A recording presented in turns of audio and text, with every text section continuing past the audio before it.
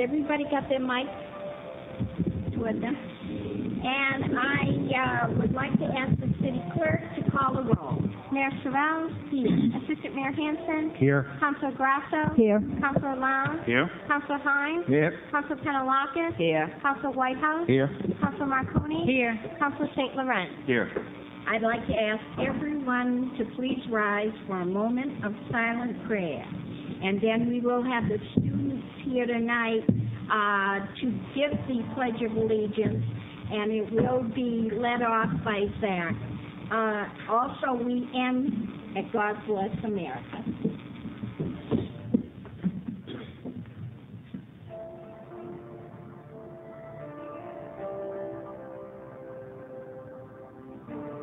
Pledge allegiance to the flag of the United States of America and to the republic for which it stands, one nation, under God, indivisible, with liberty and justice for all. God bless America.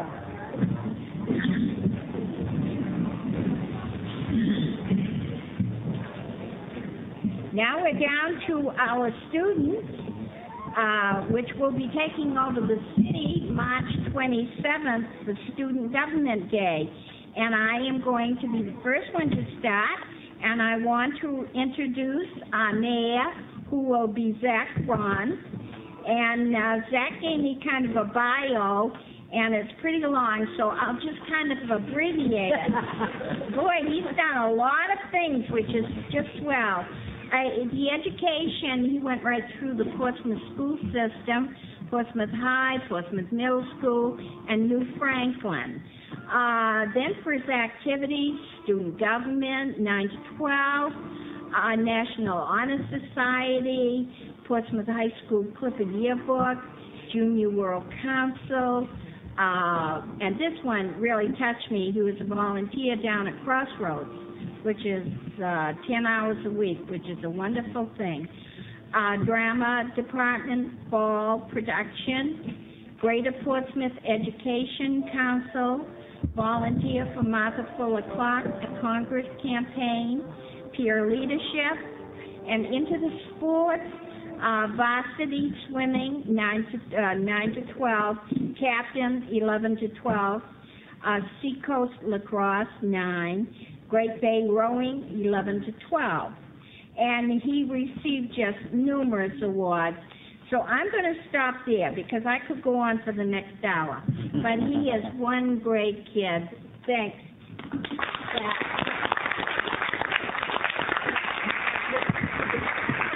Your Honor, could he stand up so everyone could see him? Yep. Zach, stand up. Wait, everybody.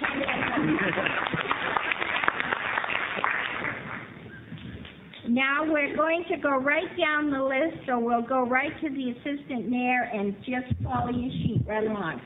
Thank you, Madam Mayor. It's my pleasure to introduce to you Emily Hopkins, who is the power behind the council. She's the assistant mayor, and she's a senior.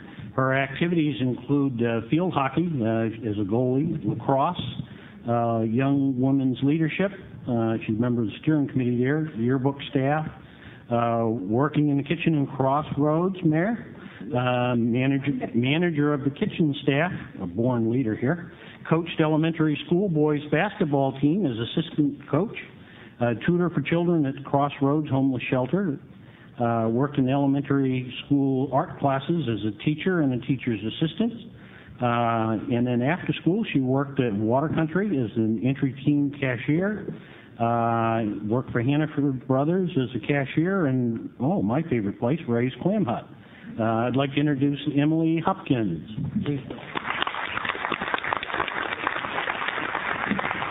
Emily is trying to decide whether she wants to go to Georgetown or George Washington University, and she's going to be majoring in international politics.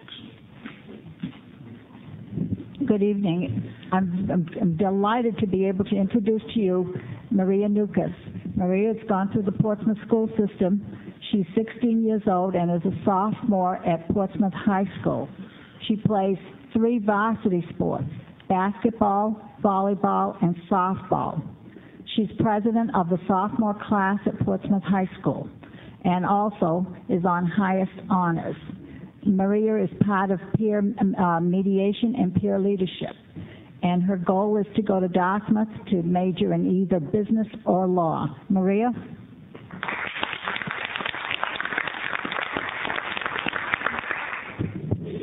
It's my pleasure to introduce Amir Terry, who is a junior at Portsmouth High School. His favorite topic in school is history. He likes reading, mostly about revolutionary heroes. Che Guevara is one of his heroes. He's a runner, captain of the winter track team. He does something called aggressive inline skating, works at the Edgewood Center, and he's a fine young gentleman. Amir Terry.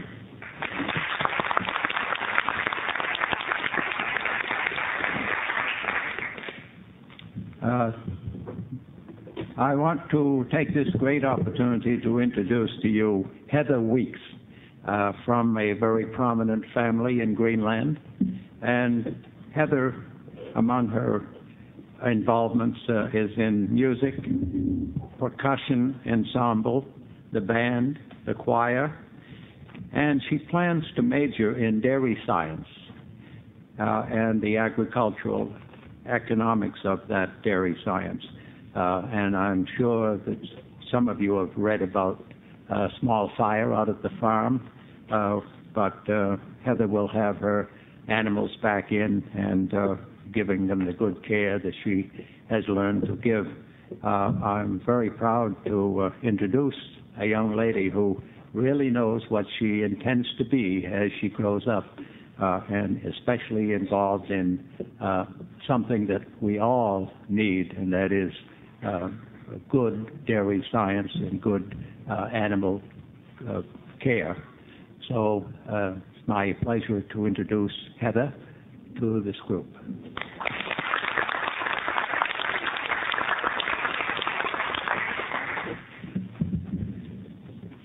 The young lady with me tonight's name is Susan Dane and attends Portsmouth High. She is a junior and plans on going on to college. She would like to double major in international law and business. She would also like to minor in photography. She's looking at schools like Dartmouth, Colby, and Yukon, as well as the University of New Hampshire and the University of Vermont. She would also like to take a couple months off before college to travel. At the high school, she works on the yearbook, and this year she was assistant editor. She also plays soccer for the school. She works at BJ's Boathouse in Rye during the summer and partway through the school year. On the weekends, she babysits for her sisters. She also helps her twin brother work on their car and four-wheelers. She also helps him to plow and shovel driveways during the winter. I think she's quite a young lady. Susan Dane.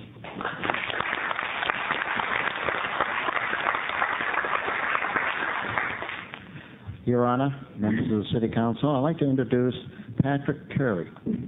Now, Patrick and I had a long conversation last night, and it seems as though I've known Patrick all my life. Patrick is a sophomore. He is a very good scholar in school and holds a 3.3 average and above. He is a participant of 3 major sports. He's involved in varsity hockey, varsity baseball, and varsity football. His main ambition is to get a scholarship in baseball and attend a Southern university where he can play baseball 9 months out of the year. He hopes to be a major in journalism at some university, and someday he hopes to work for a large metropolitan newspaper.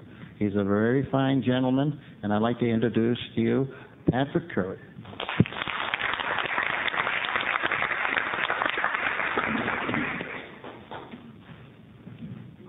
Your Honor and fellow councilors, and large audience, glad to see the chairs are filled up. I'd like to introduce Courtney Parkinson. She is a junior. She works part-time at the Cafe Brioche.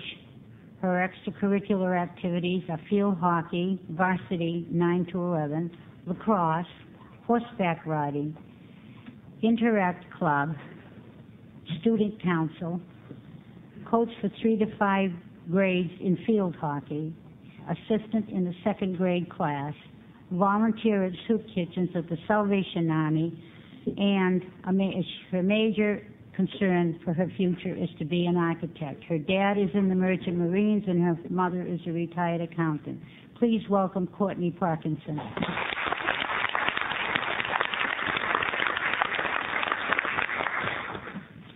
Good evening. My representative on the council is a sophomore from the high school. Her sports are cheerleading and tennis, and her goals are to be a medical researcher or a lawyer. I'd like to introduce Elizabeth Wong.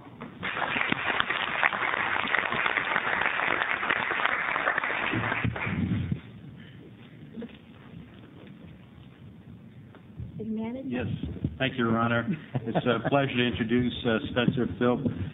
Spencer is a senior this year, and he has had high honors all 4 years, student council all 4 years, treasurer of the class of 2003, freshman and sophomore year, student council treasurer senior year, Interact, business manager of Future Business Leaders of America. His sports activities include varsity soccer, varsity track, varsity lacrosse, City League basketball. He's also in the Interact Club. Also, he's been captain of the Seacoast lacrosse team. I'd like to introduce Spencer Philp.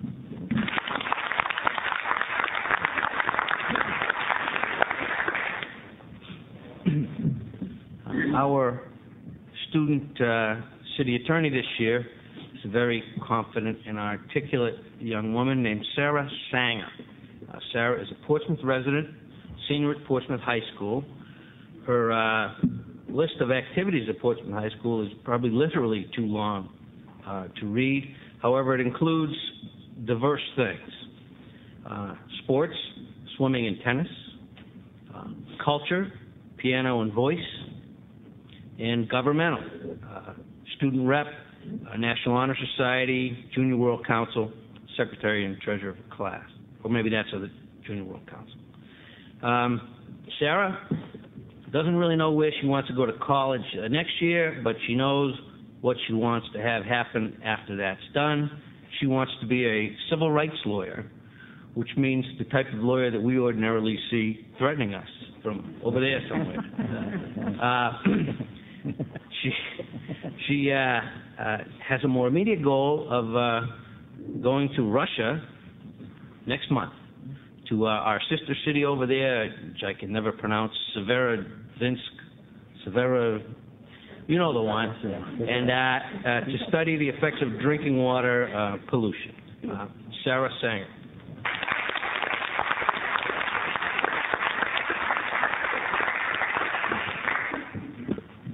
My student counterpart this year is Lori Garland. She is from Greenland, and she is a senior at Portsmouth High School. She's a member of Interact, Junior World Council, and Young Women's Leadership. She currently volunteers at the Pines at the Edgewood Center and works part-time at the Downtown Gap. She is undecided at which college she will attend, but plans on majoring in business and marketing. Last year for Student Government Day, she was a city councilor.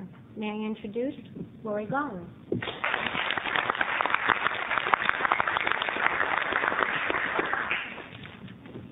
Thank you all very much, and I want to welcome the students here tonight, and we'll all be on board with you on March 27th. We'll be in here to give you a hard time.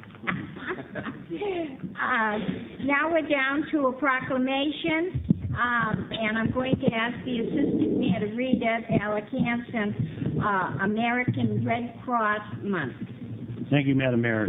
City Council Chambers, City Hall, Portsmouth, New Hampshire, a proclamation. Whereas the work of the American Red Cross and its Great Bay chapter continue to be extremely valuable to citizens of our area, and whereas the Great Bay chapter is part of the Red Cross partnerships with the federal government and various emergency planning agencies, establishing a Together We Prepare campaign, and whereas the campaign includes 5 simple steps to empower our citizens to protect themselves and keep our communities safer. And whereas this plan calls upon each of us to make a plan, build a kit, get trained, volunteer, and give blood. And whereas last year alone, over 4,600 people took time to learn life-saving skills such as first aid, CPR, and how to use a defibrillator through the Great Bay chapter, and whereas more than 9,000 area volunteers gave the gift of life by donating blood through the Great Bay chapter, and now includes Portsmouth and 38 other communities, and whereas more than 148 U.S. military families received direct help from the Great Bay chapter, keeping them connected in times of great personal sorrow and joy. Now, therefore, I, Evelyn Sorrell, Mayor of the City of Portsmouth, join with all members of the City Council to applaud and recognize the selfless dedication of generations of Red Crossers by proclaiming the month of March 2003 as American Red Cross Month, and call upon the citizens of the City of Portsmouth to become partners in preparedness for the Great Bay chapter of the American Red Cross and become active participants in advancing the noble mission of the Red Cross. Given with my hand and seal in the City of Portsmouth on this first day of March 2003, Evelyn Sorrell, Mayor of the City of Portsmouth. Thank you, Alex. Do I have anyone here tonight to accept this proclamation? I will pass it then to our city attorney. He's very involved with the Red Cross. Now we are down to Mayor's Award for our little championship people. And we're going to start off with the girls' team. And as you come up, I would appreciate it if you would line right up here so the people at home can see you. And we're congratulating them tonight for placing second in the 2003 Division B girls basketball team for the New Franklin School Elementary. And I would like to stay here now. Connie is here, the principal of New Franklin, and I hear she never misses a game, and she roots like I used to root for my kids. I'm going to have the city manager give off the names. You got them? Okay. Very good. And then you come right up. Okay. The first individual is Brittany Anania.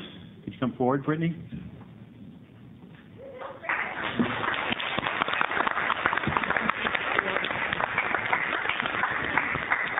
Next is Christy Barstow.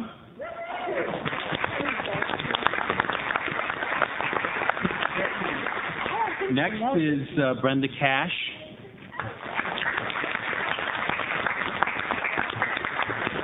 Next is Krista Donaldson.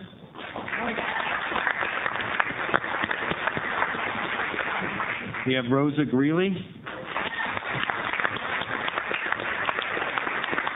Casey Kruger. Hannah Leach. Molly Lynn Scott.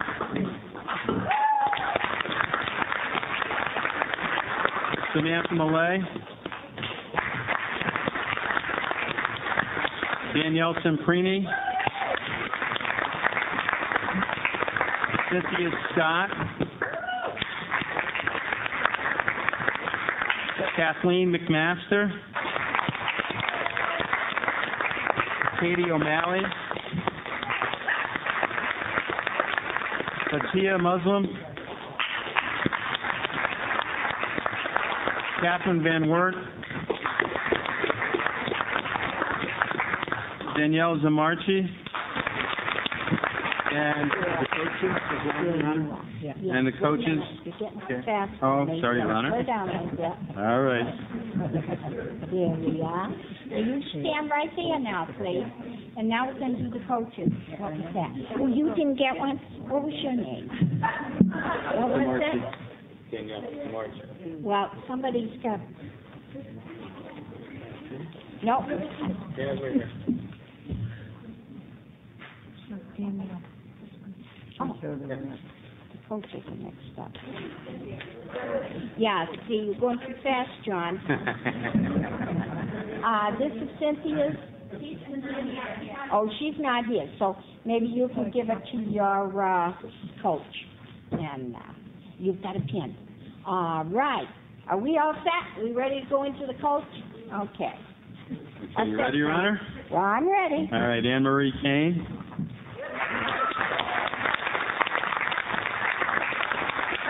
Hi, Marie. There we are. And Kevin Semprini.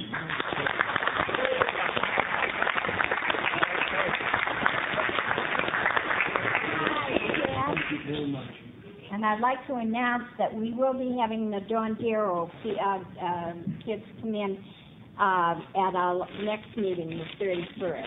Okay, Cap? Yeah.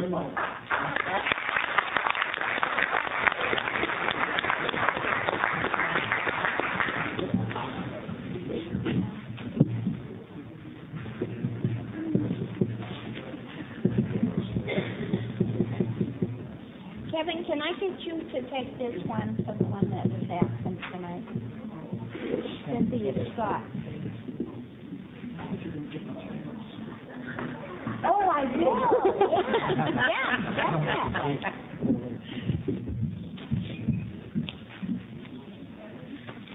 all right, John. We're off. Now, this is the boys' team, and we're congratulating them for their achievement as the 2003 Division B champions from the New Franklin School. The first individual is Anthony Allen.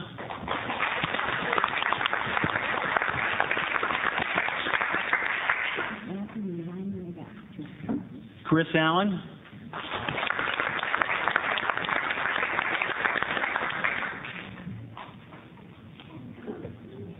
Colton Burnett.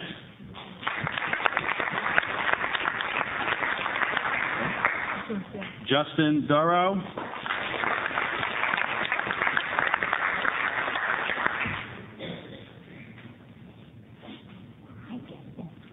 Ben Hayward.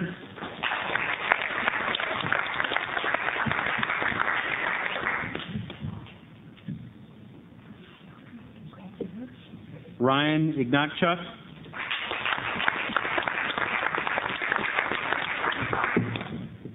David Keith.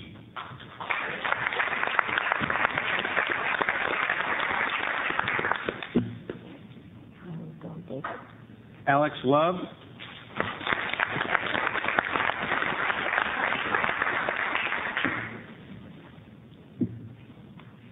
Jonathan Love.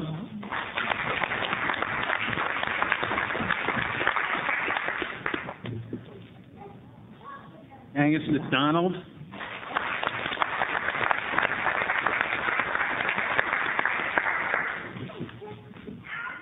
Jack McCachran.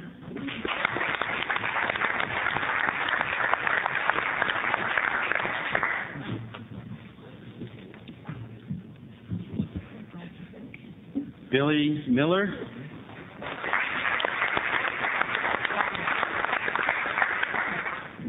Michael Montville.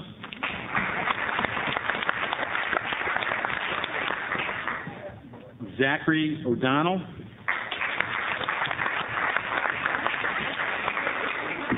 Patrick Osborne.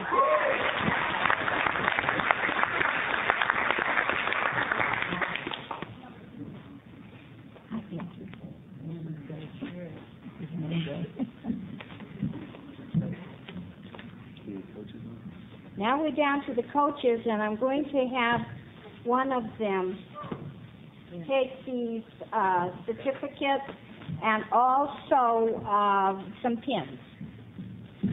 Okay, all set, John. Mike McDonald.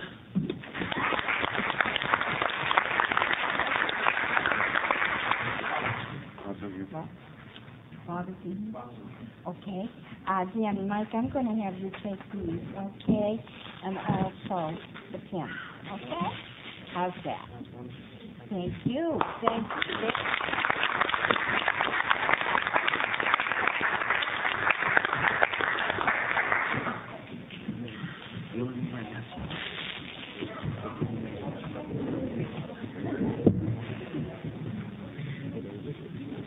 Good job.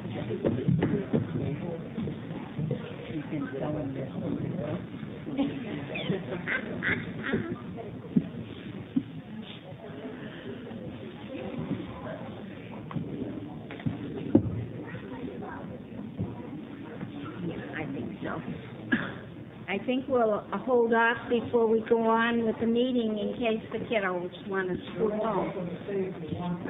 School day tomorrow.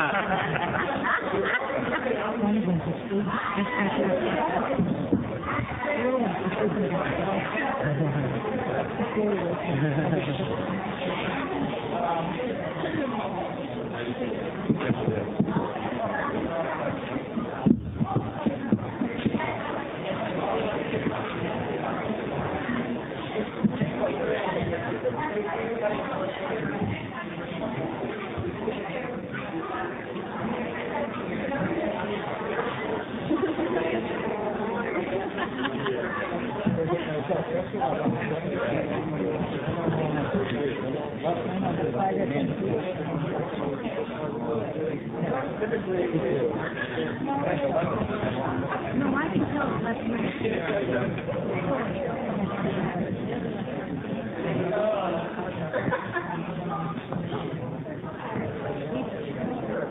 It emptied the building.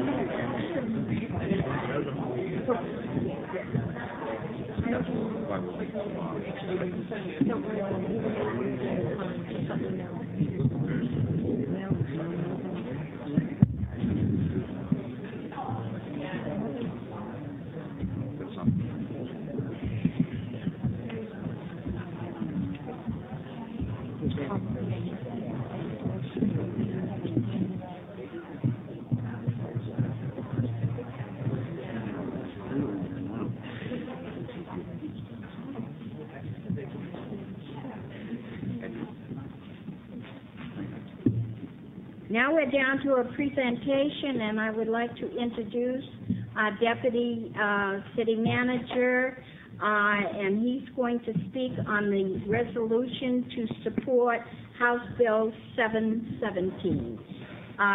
Ted Jankowski. Thank you, Madam Mayor and members of the Council. I've been asked tonight to just briefly review our effort to repeal the statewide property tax and to reform the education funding system here in New Hampshire. I'm going to provide a very brief overview of our efforts and then an update of where we are. It's exciting. It's important for the public to be aware of where we are. As you recall and know very, very well, with the support and leadership of the mayor and the city council and the city manager, we've been working hard on this issue for many years now. Last summer, we started the effort to come up with our own solution that we've been criticized that we're against the state property tax, but yet did not have our own solution, and now we do. With the efforts of a crack team of educational finance experts, national experts, led by Dr. Daphne Kenyon, formerly the president of Josiah Bartlett Center, Dr. Andrew Shofsky from the University of Wisconsin, and New Hampshire-based economists, led by a legal team with Martin Gross, a constitutional lawyer. We put together a terrific proposal that was done in January. And it's a targeted aid proposal that uses the existent resources within the Education Trust Fund, absent without the state property tax. So it's taking sort of a new approach. Rather than trying to provide $3,500 per head to every child in New Hampshire, whether it's at Wyndham or Lincoln, it's a new foundation-based system similar to what's utilized in 43 other states. It basically is identifying the educational need on the one side of a community and then measuring that against the fiscal capacity of a community, their ability to raise and also the ability to pay for taxes, to pay for education. So rather than providing funds to every school child in New Hampshire in every town, it targets the money only to those communities that need it the most.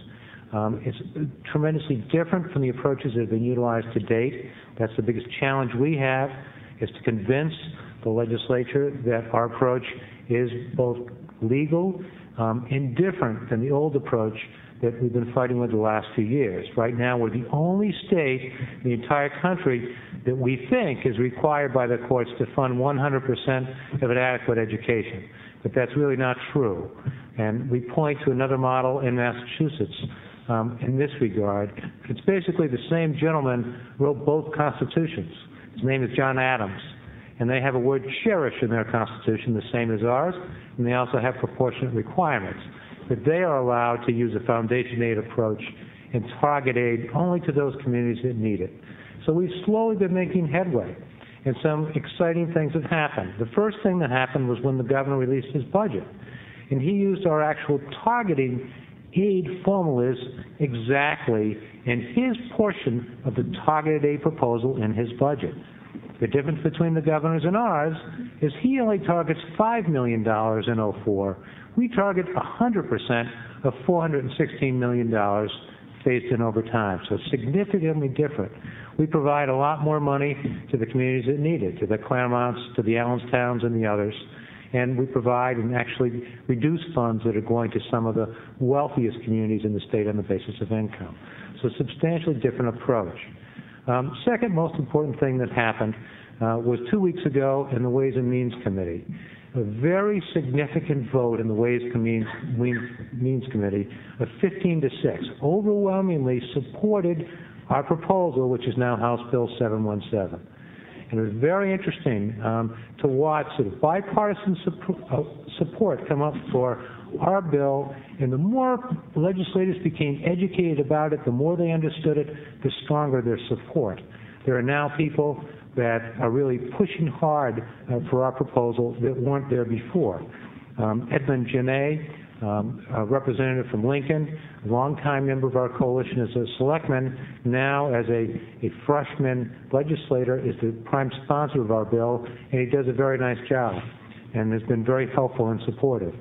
The next most important thing that happened was last week, last Thursday as a matter of fact, when the House, on an overwhelming vote, 209 to 135, agreed to send our bill on to the next step of the process, the House Finance Committee, where it will be heard this week. And one thing that did happen was that, as you know, our proposal was a twofold one. It was a targeting aid bill, but also we were recommending a constitutional amendment as a guarantee to preclude future legal challenges and to ensure that education would be funded on a guaranteed basis in the future, but on a limited basis. That bill has been held by the Education Committee, CACR 13, as it's now known as, and that's good. That's what we wanted. So we can focus on passing the bill by the 1st of July as part of the budget, and then work on the constitutional amendment down the road to ensure that our proposal, if it's successful, withstands legal challenges in the future. So it's been some important steps that have occurred in the last few weeks, and it's exciting. We have a long way to go. There are now basically 3 proposals that are most actively talked about in the legislature that have moved on to the next step of the process. There's one by Representatives Hess and Kirk. There's basically a Band-Aid approach. It only deals with 04 and 05. It's not a permanent long-term solution. It builds upon the present system and tries to control and cap the cost associated with it.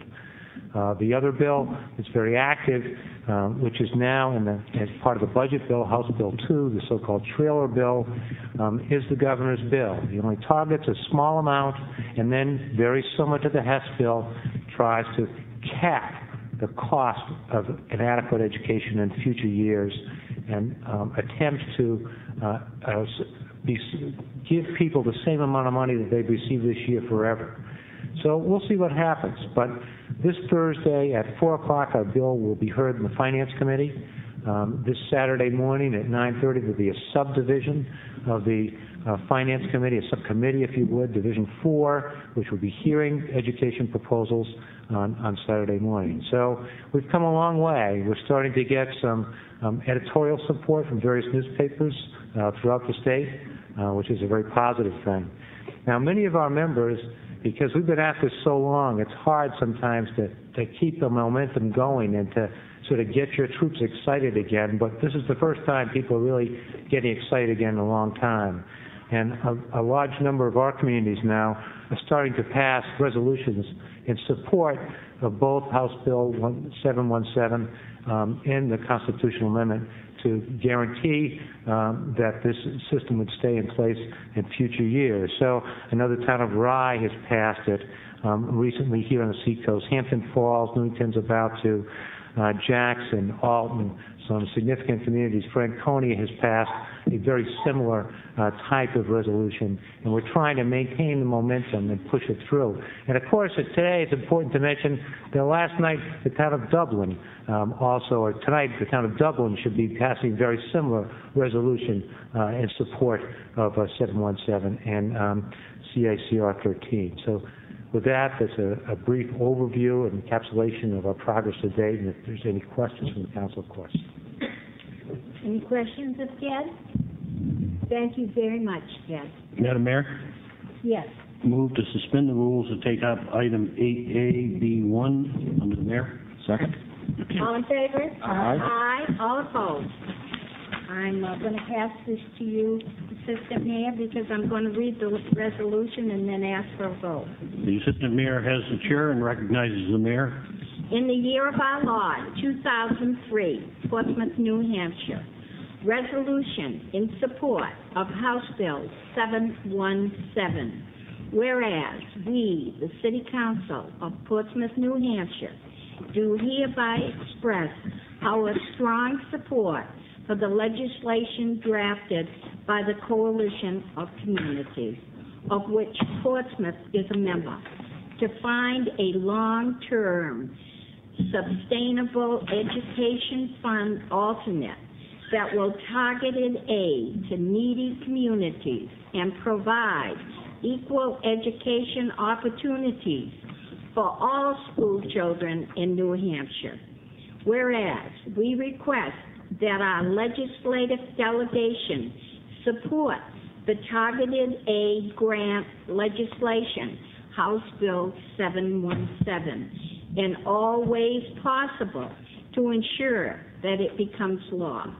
This bill was developed after months, and I mean months, of intensive research and reflects the best available facts and figures in establishing a formula that gradually phases in targeted aid system similar to those used in 40 other states. Whereas, although House Bill 717 can stand alone, we also urge our delegation to support the accompanying constitutional amendment CACR 13 if it comes up for a vote. Whereas we believe these common sense measures should be supported by elected representatives in all available venues, including votes of support in committees and on the floor of the legislation, through appearances at hearings by committee, considering these pieces of legislation, and by stated support for this legislation during caucuses and their political parties and in individual conversations with fellow legislators. Whereas this package is of utmost importance to the financial future of Portsmouth, all of the coalition communities, and our state. And that's a very, very important sentence. Now, therefore, be it resolved that the City of Portsmouth, by its City Council, does hereby support the Targeted Aid Grants legislation, House Bill 717, and Constitutional Amendment CACR 13. Do I have a second to the mayor's motion? Second. Any discussion? No discussion? Are you ready for the vote? All in favor say aye. Aye. Aye. All opposed? Motion carries. Turn the chair back over to the mayor. Your Honor, Yes, Bill? move the minutes of March 3rd, 2003. Second. Okay, I second. All in favor? Aye. All opposed? All right. Now we're down to the public comment session, and I will give the rules here tonight. We have 10 speakers, so that means just 3 minutes apiece for each speaker. Our city attorney holds up the thank you sign when your 3 minutes is up, and I ask that you please sit down. And I will be having the resolution on Nancy for March 31st. I just couldn't do it. My agenda was much too heavy to put it on tonight. All right, now we're down. We're going to start off with Mr. Ecker, and he is going to talk about city business.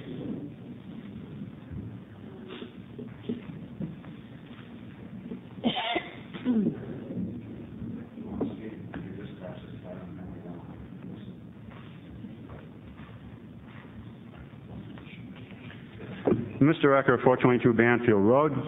I abut the Girl Scout property, and I also abut the Great Bog, and I see you're trying to do all kinds of wonderful things with the Great Bog, with birds in there and animals in there. The only problem is, the only thing you're missing is you're still letting people going in there and hunt.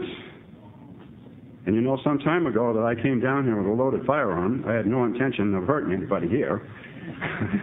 However, in 3 weeks, Mr. Sullivan got a motion or ordinance passed that someone like me, who's licensed to carry a firearm, couldn't bring a firearm in any city building. So, you put me at a disadvantage. If I could carry money around, I'm not armed. But anyhow, that's beside the point. What this is about is the Great Bog. I mean, that picture right there is, as Rick Hopley, the building inspector, calls my place, the Ponderosa, the Ecker Ponderosa. You can't tell what I have from the road when you drive by, but I kept it like that pretty much. And at any given time in the last 20 years, since 1958, since I've lived there, I could have shot a deer every year. But I haven't, never. I stopped doing those things when I got out of the military. I haven't used a firearm since. So I would really like to see you people draft some kind of an ordinance so you have no hunting in the city limits. That is the city limits. I mean, I'm a property owner, I'm a taxpayer, I'm a business person, and for gosh sakes, if you want to keep the Great Bog like it is and you want to get birds and animals in there, let's get some kind of an ordinance so there's no firearms in the city of Portsmouth. I know people park on the end of John Bohinkel's little dead-end street there, and I know they go in there and hunt. And I know John knows that too, don't you, John? Yeah, it's allowed. Right, okay? I wouldn't like that if I was John. So I would really hope that you people could do something. And as I said, in 3 weeks, Mr. Sullivan, the city council, drafted an ordinance, pushed her right through, just like that, right? Correct. Correct. So why can't you set up something so that there's no hunting in the city limits? I mean, my God, we don't have much land that's woods anymore anyway. I want to keep my property like it is and keep it like that and keep the animals and keep the birds and all that. And if you're going to do that, let's do it all the way. Thank you very much. And I have the picture. Thank you. It's right here. Beautiful. They come right up to my backyard, too. Oh, I can reach out. Back this close. Nancy Brown, she's going to speak on peace.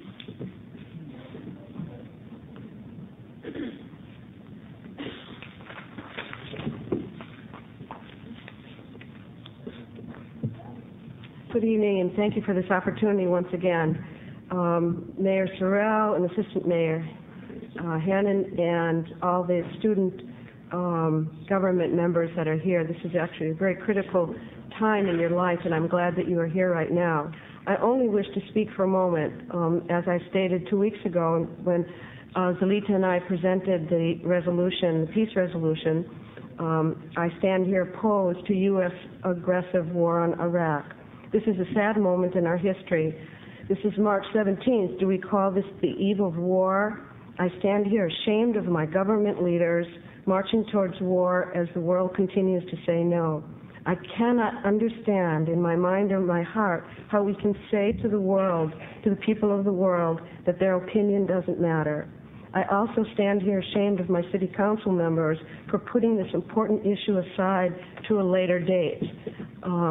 If they're talking about the war starting tomorrow, will you still debate it on March 31st? You did not have to approve it if you didn't want to, just that you would have brought it before the public's eye, that they could have discussed it here tonight. I believe you have an obligation to speak to this issue now, an obligation to open it up to public discussion. before this war begins. And lastly, I share with you the names of 160 other Portsmouth citizens who join us tonight in asking that you pass this peace resolution and pass it in a timely manner. Thank you very much. Thank you, Nancy. The next speaker is my next-door neighbor, Sue Madden, and she's going to speak on the peace resolution.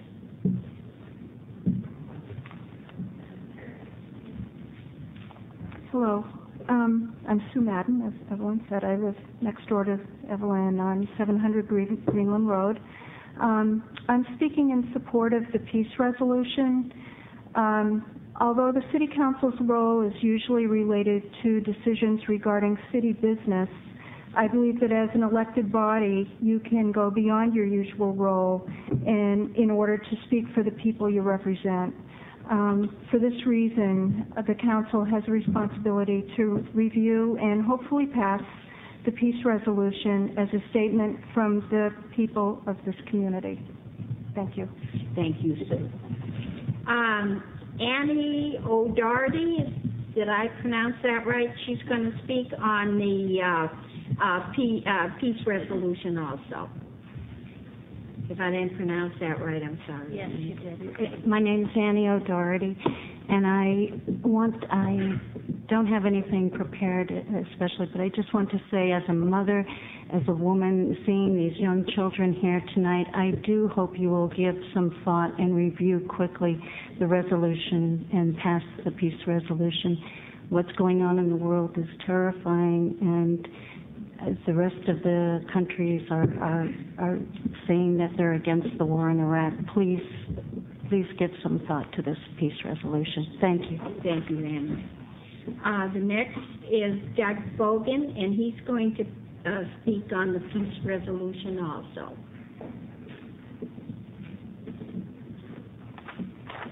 Well, Madam Mayor, members of the council, my name is Doug Bogan. I live at 404 Pleasant Street, and I wish to speak in support of this resolution before you. I just wanted to give you a sense of the breadth of concern over this issue. This resolution is similar to resolutions that have been passed in over 150 cities, towns, and counties throughout the United States.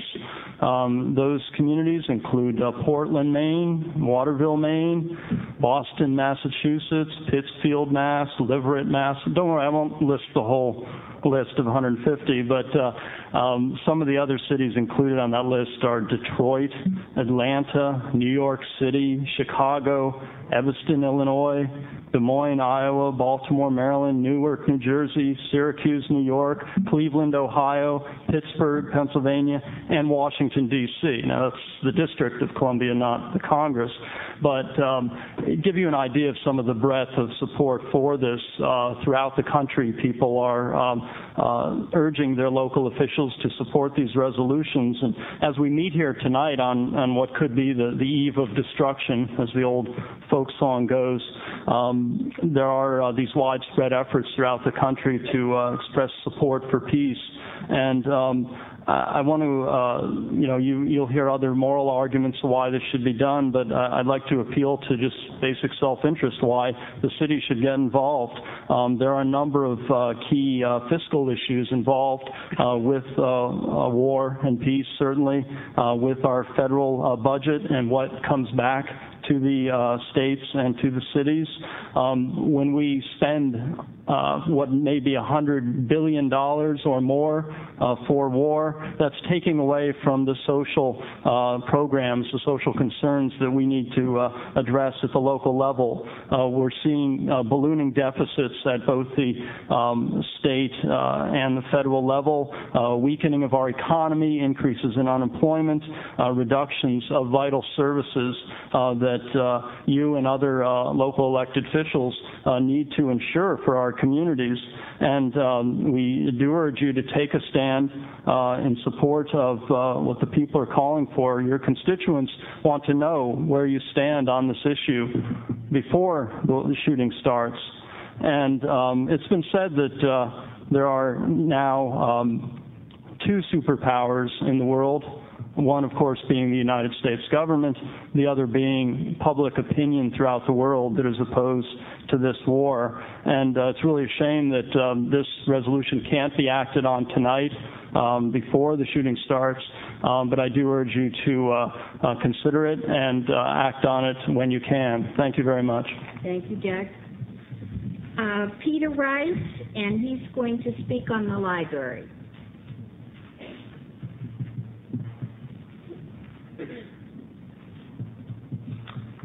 Good evening, Your Honor, members of the City Council. My name is Peter Pierce Rice. I am not a resident of Portsmouth. That fact notwithstanding, I think you should be aware that no Pierce heir has signed off on the agreement that the Pierce family made with Portsmouth when the land was donated to the city, specifically that the land on which part of the new library will be built, or may be built, will in effect remain as open space. Thank you. Thank you very much, Peter. Lee Caswell, and they're going to speak on the library too.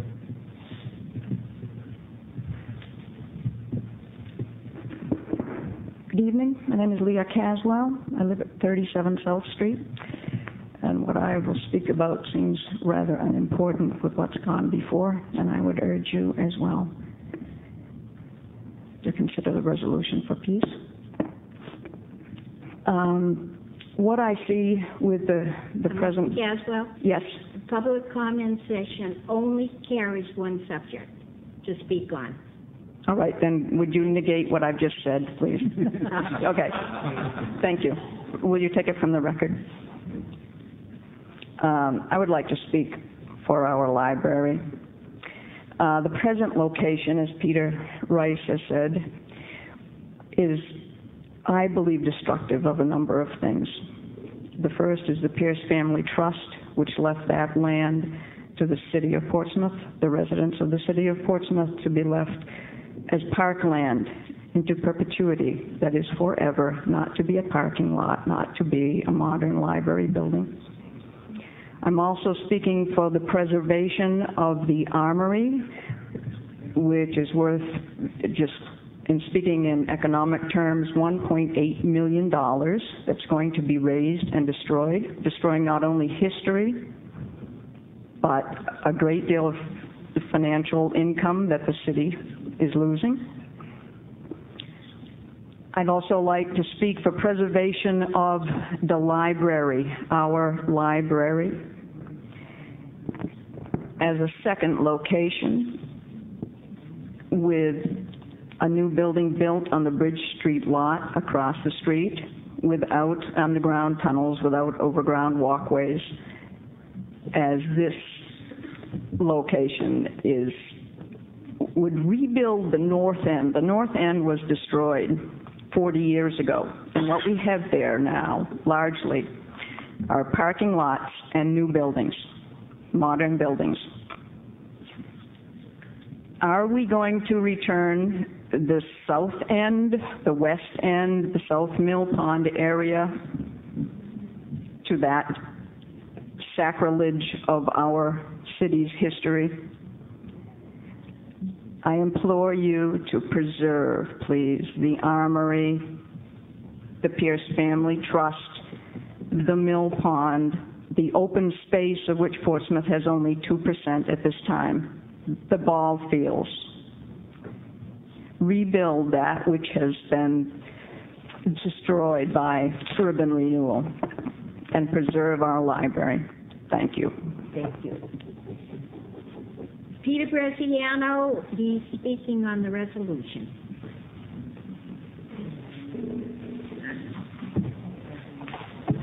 Thank you, Madam Mayor, City Council members, students, and staff. I read with interest in today's Herald that the City Council on March 31st will hold a City Council meeting to discuss the resolution that's been submitted by 12 Portsmouth residents urging the Bush administration to forego a war on Iraq.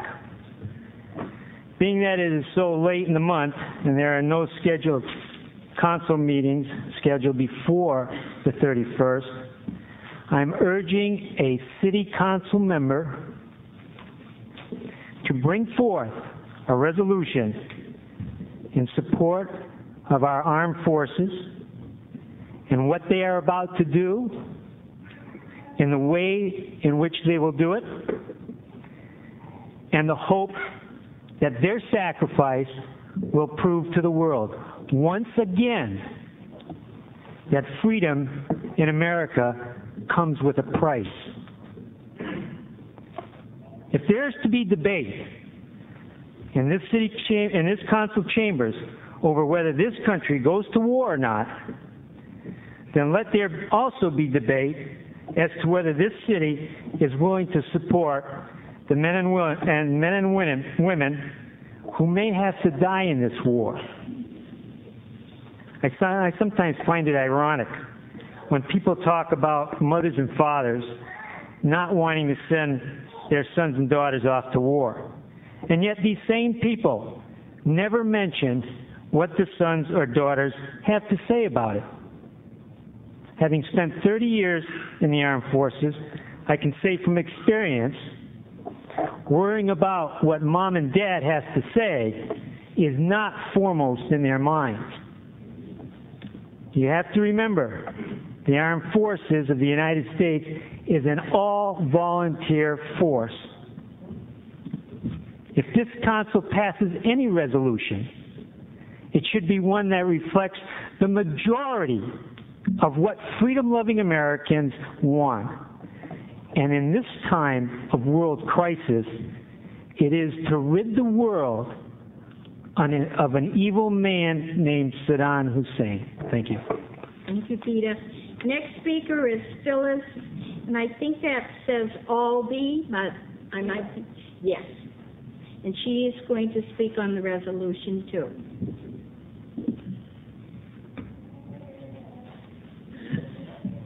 Mayor, council members, and students.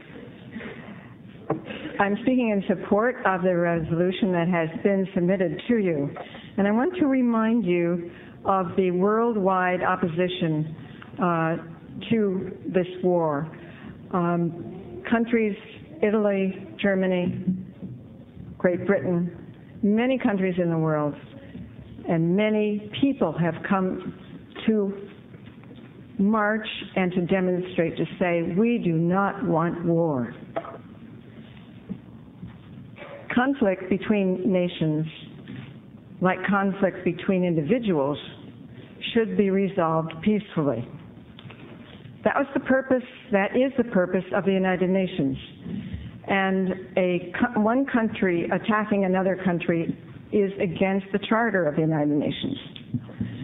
Iraq is not a direct threat to the United States.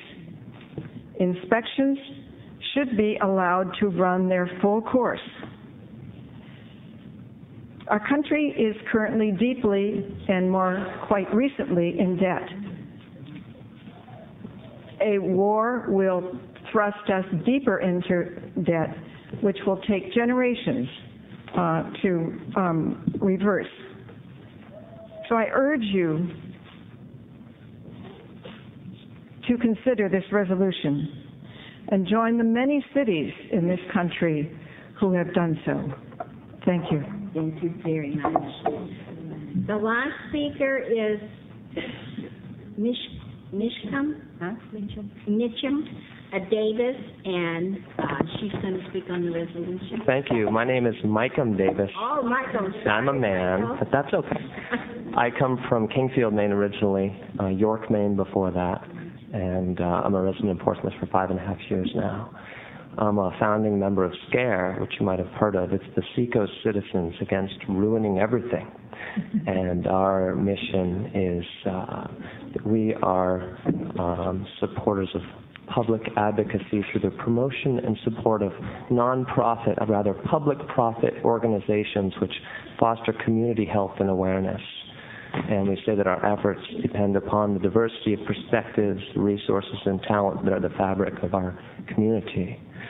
And I'm surprised to hear you say that you're putting, or that you have put off the peace resolution, as an issue this evening, considering it is of the it is very important considering how many people have showed up to speak tonight on that issue, and considering the state of our world right now.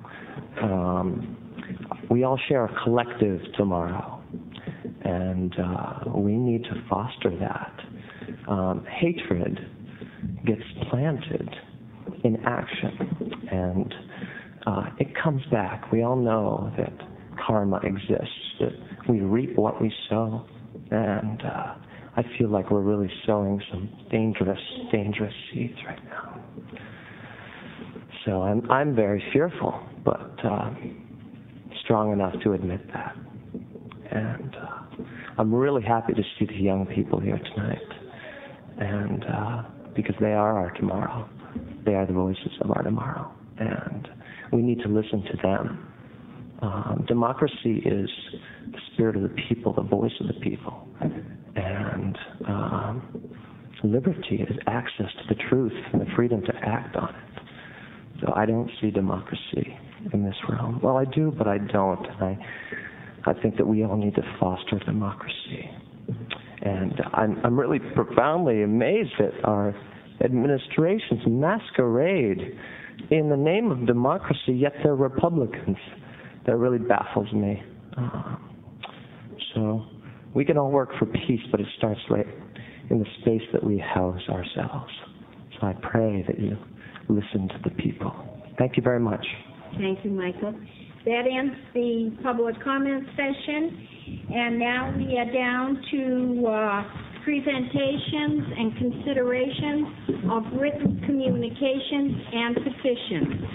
The first one being renew request for sidewalk obstruction licenses for the following businesses with no changes from last year.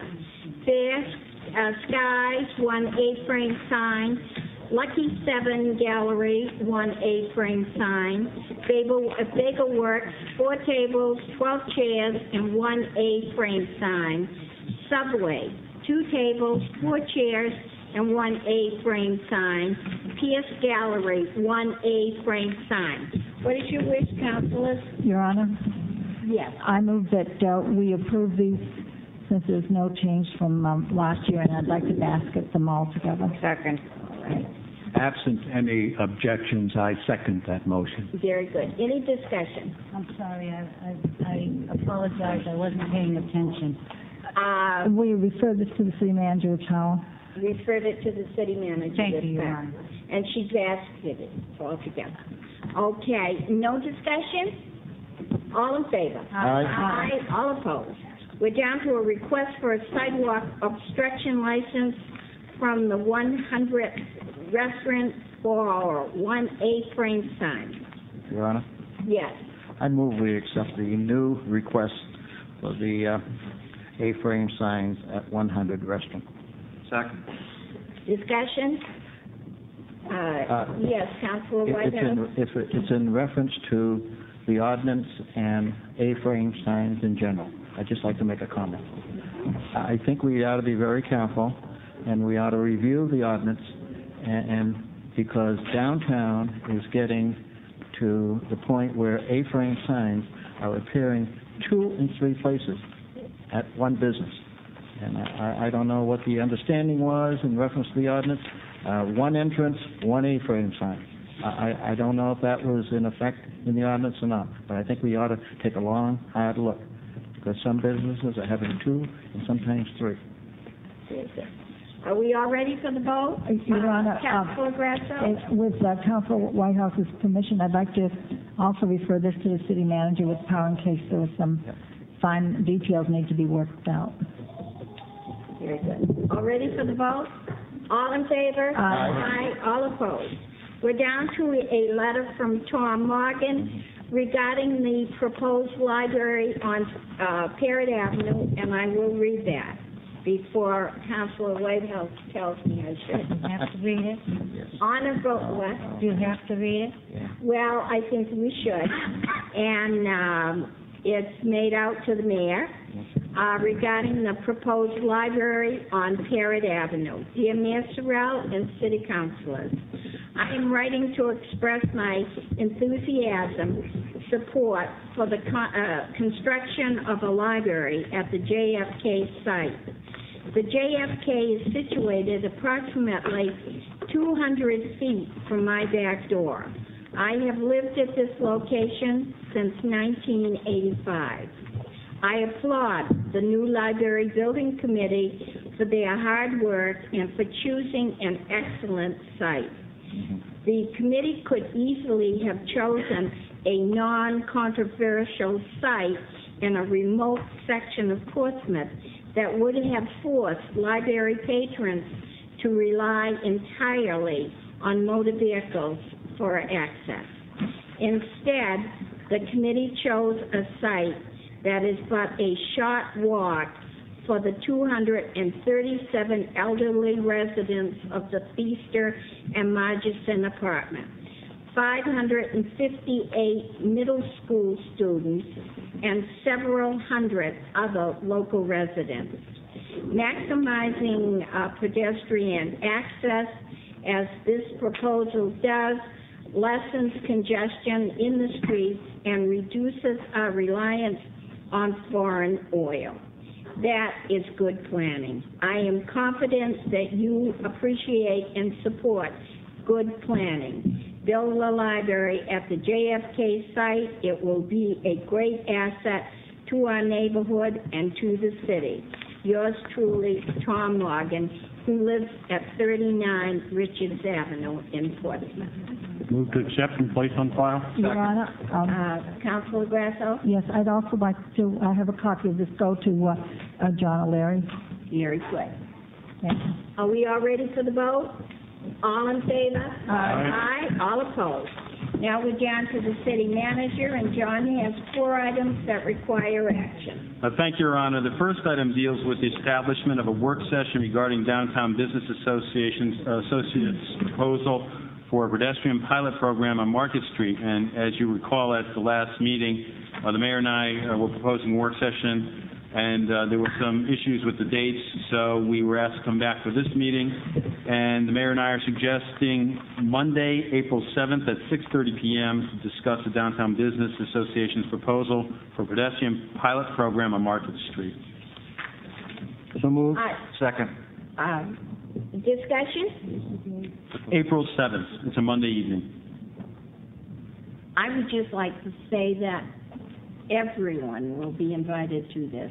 We will be sending notices out to all of the downtown businesses, and also the Downtown Business Association, the Chamber of Commerce, and possibly Pro Portsmouth too, who works out of the Chamber.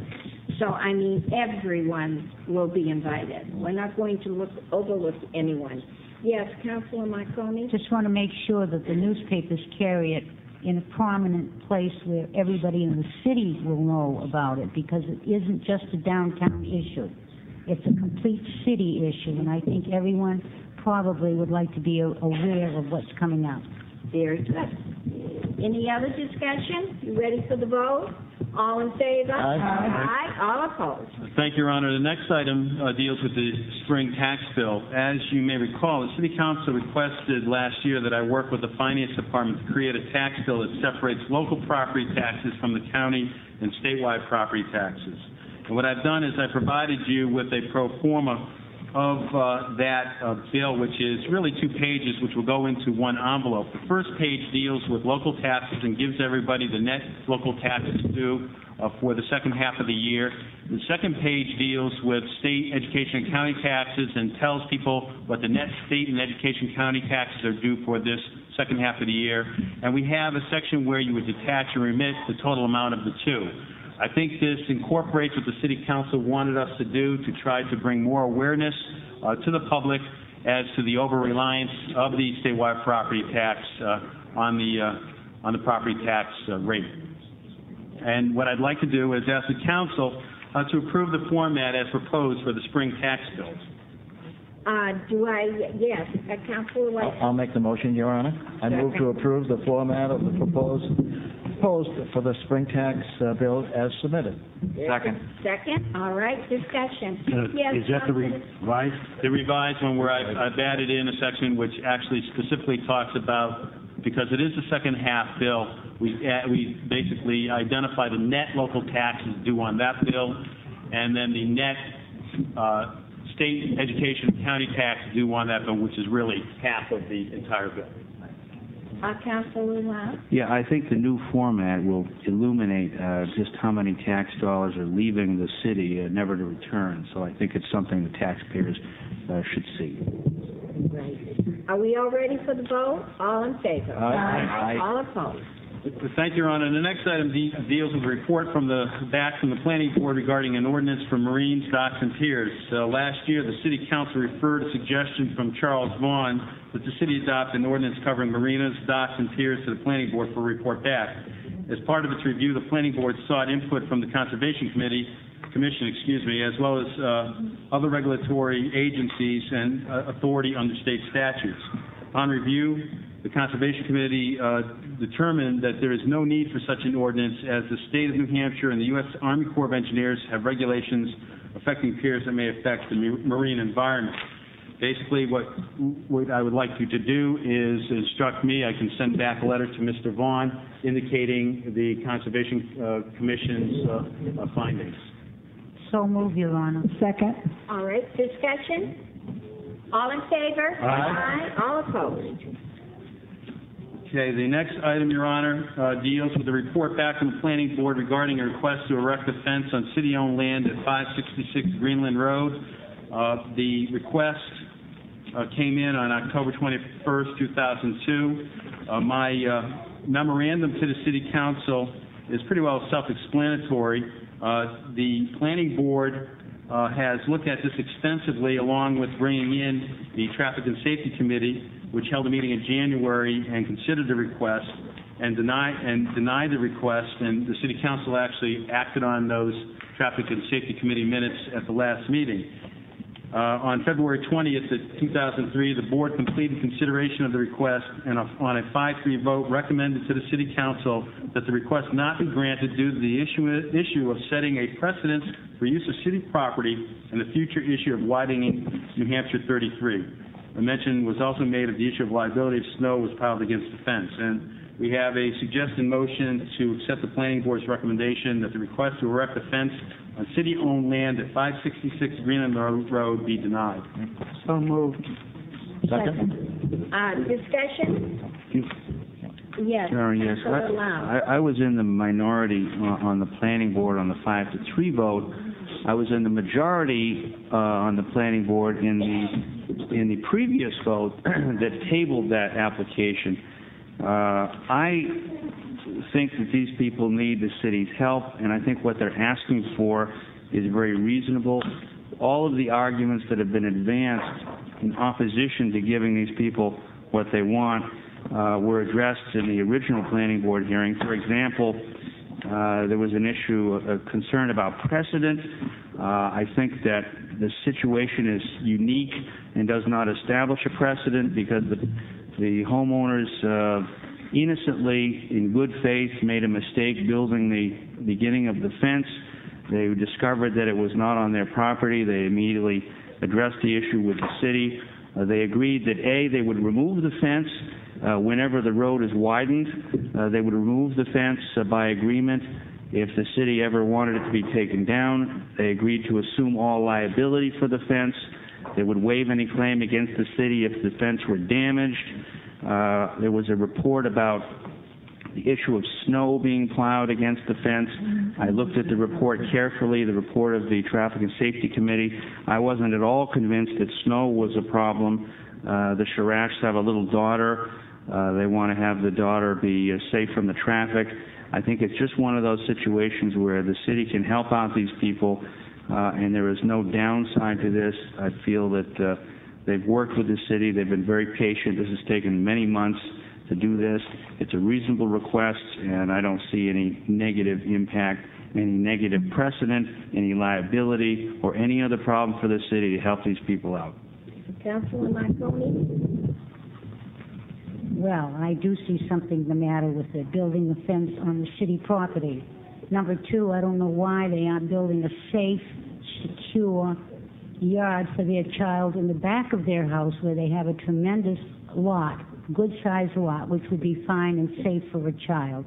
I do not feel that we have the right to set a precedent, and it would be setting a precedent to allow them to build on city property. I think we would be stupid to do that, and I think whatever would come on later on down the road would come home to haunt all of us forever in 3 days.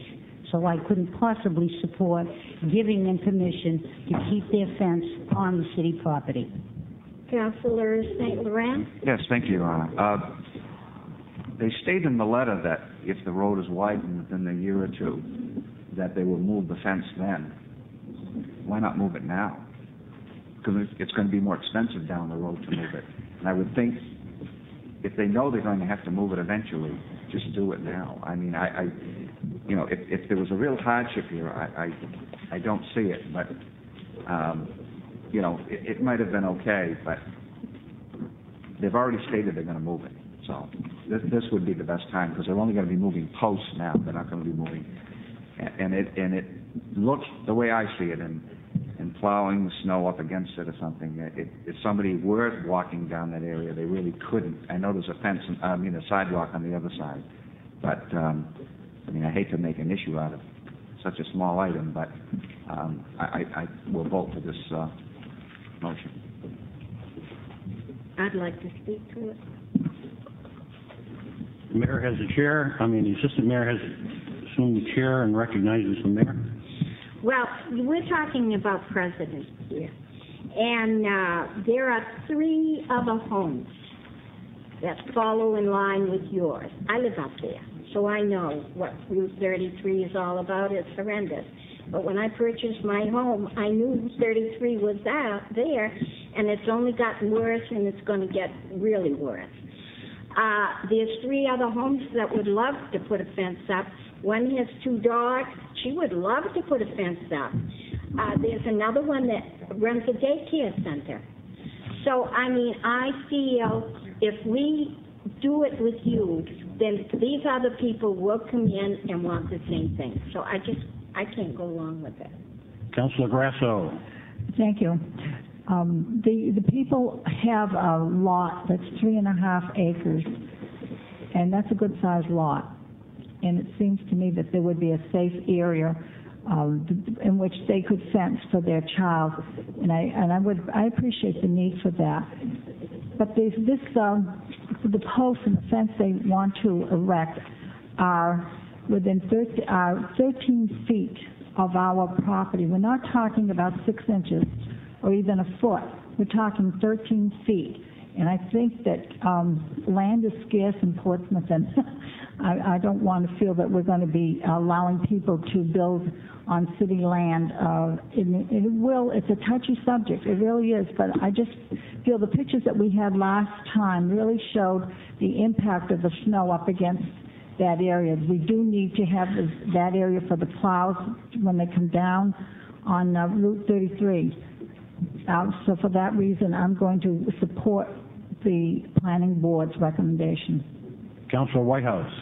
Yes, this has gone before 2 regulatory boards, the Traffic and Safety Committee plus the Planning Board. But what has convinced me, and I've heard dialogues from each body, but what has convinced me is the pictures. The pictures tell 1,000 words. And we've had a severe winter where the snowplow has deposited the snow up on the side of the road out there, and it is encroaching upon where they have their post already set in place. So I can't see how we can recommend that they be allowed to have a fence on city-owned property at this time. Any further discussion? Any other councilor wish to be recognized? Assistant Mayor, could I ask that the motion be reread? City Clerk, please read the motion. Sure. Move to accept the planning board's recommendation that the request to erect a fence on city-owned land at 566 Greenland Road be denied. Everybody clear on the motion? Are you ready for the vote? All those in favor say aye. We have a roll call, please. Roll call vote has been requested. City Clerk. Mayor Sherrill? Yes. Councilor Grasso? Yes. Councilor Lounge? No. Councilor Hines? Yes. Councilor Penelakis? Yes. Councilor Whitehouse? Yes. Councilor Marconi? Yes. Councilor St. Laurent? Yes. Assistant Mayor Hanson? Yes. 8-1 passes. Madam Mayor? Yes. Turn the gavel back over to you. Thank you very much, sir.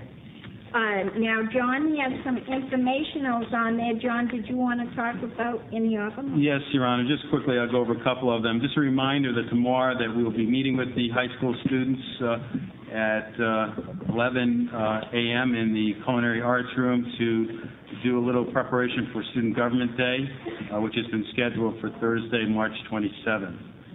In addition, I'd like to remind the City Council that we have a work session next Monday night on the Capital Improvement Plan for 2004 through 2009. That will commence at 6:30 p.m. in Conference Room A. Also, I'd like to bring to the City Council attention that the Portsmouth Listens, who are working with us on the Master Plan update, will be making presentations to the Planning Board on April 3rd, and they invite everybody to attend that. It's beginning at 6:30 p.m. With the study circles making their presentations. If you cannot attend, we encourage you to tune in to Channel 22 for those presentations. In addition, there will be a second meeting to kick off Phase 2 of the study circles process at Yelkins at 7 p.m. on April 15th. That's all I have, Your Honor, unless there are any questions of me. Any questions of the city manager, Harold, and then Bill? Yes. John, you forgot one very important meeting, and that's tomorrow night, Coast, at the library, 7 o'clock, informational meeting about the extension of the line down Lafayette Road, south on Lafayette Road. Thank you, Your Honor. Your Honor, I might just continue. There is an informational workshop at the city's library at 6 p.m. That's right. Yep. And it will deal with the Route 1 trolley service that will commence hopefully this spring. Yep. And everybody's encouraged to. I'm not sure of the time, Your Honor. I think it's 7. I think it's 7. I'm not sure. But you can check on that. Okay. Bill? Just information, Your Honor. The meeting on Thursday, the 3rd, what was the time and place again that you mentioned? The time for the study circles, they are going to commence here in the council chambers with their presentations at 6:30 p.m. I have one of the leaders here tonight, so I think I'm correct on that. Right, Jim? Okay. Thank you, Your Honor. All right. Any other discussion or questions of John? Harold? Yes, in reference to the library historical issue, Section 106, and you had a correspondent that went to the New Hampshire Division of Historical Resources. Have you received any response? Not at this time, Councilor. Yep. The date was on the 24th. It was sent out February 24th. Correct. Thank you. All right. Then I guess we're to the mayor. Get my act together here. There. Okay. We've already done the resolution, which was a unanimous vote, and I thank each one of you. We're down to appointments.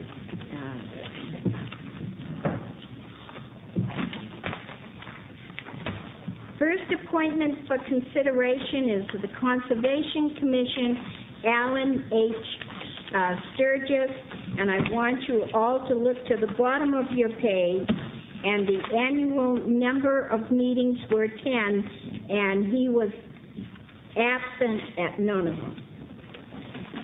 The next one is a consideration for library trustee, and her name is Suzanne Foley. We'll be voting on her in 2 weeks. Well, at our next council meeting. To be voted on tonight, Planning Board alternate Jerry J. Hickmont. I'm getting it. Boy, I'm getting it. Do I have... So moved, Your Honor. All in favor? Aye. Is this the first one we're voting on, Your Honor? Yes. What was that? We're not voting on Alan Sturgis?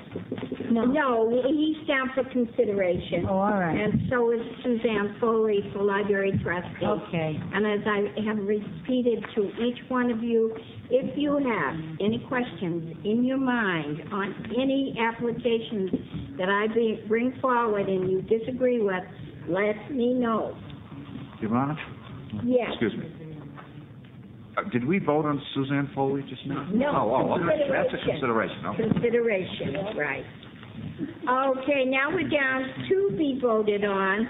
Portsmouth Housing Endowment Fund Board, Jeffrey Montjoy. So moved. Second. All in favor? Aye. All opposed? To be voted on for the Blue Ribbon Committee on Trees and Public Greenery, Richard G. Adams. So moved. Second. All in favor? Aye. All opposed? To be voted on, Blue Ribbon Committee on Trees and Public Greenery, Peter Laughlin. So moved. Second. All in favor? Aye. All opposed? That takes care of the mayor, and now we're down to miscellaneous. Does anyone have any miscellaneous? I'd like a motion to adjourn. I move we adjourn. Do I have a second? All in favor? Aye. All opposed?